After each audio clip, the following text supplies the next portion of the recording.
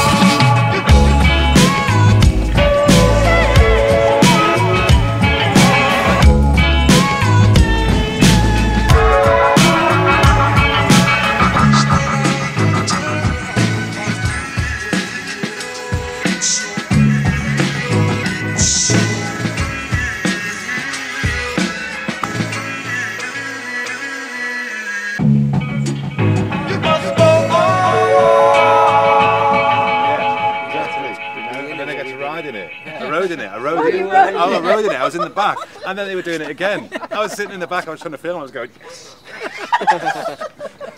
Nah, it's an experience. It's an addictive experience. It's a thrill. Now you can see how lowriding can become addictive.